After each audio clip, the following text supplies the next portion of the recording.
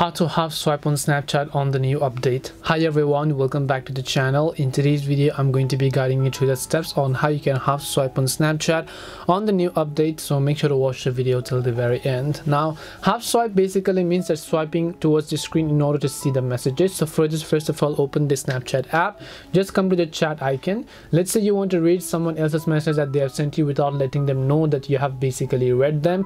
How do you do that? Well, normally if you just swipe right like this, it's just going to open the snap map, which you can see over here. And then let's say this is not something that you want to basically just change it, and then you want to view the messages. So the trick over here is to not swipe right by tapping the profile name, but by tapping the profile icon. So if I swipe right from the profile name, snap map is going to open, as you can see. But if I swipe right by tapping on their little profile icon, then I'll be able to read the messages. Now you want to swipe all the way as you can and then read the messages, and then just take it back to your normal position. What you don't want to do is you don't want to scroll all the way to the right hand side, and then you don't want to release your fingers, because that is going to take you to the chat page, and as a result it's going to let them know that you have read the messages and viewed the snaps or so on. So the thing here that you want to do is simply swipe right all the way to the right hand side, read the messages as you can, and then just take it back to its original position. That's the thing you want to do. And remember, not the profile name but the profile picture. You want to swipe right from the profile picture like this.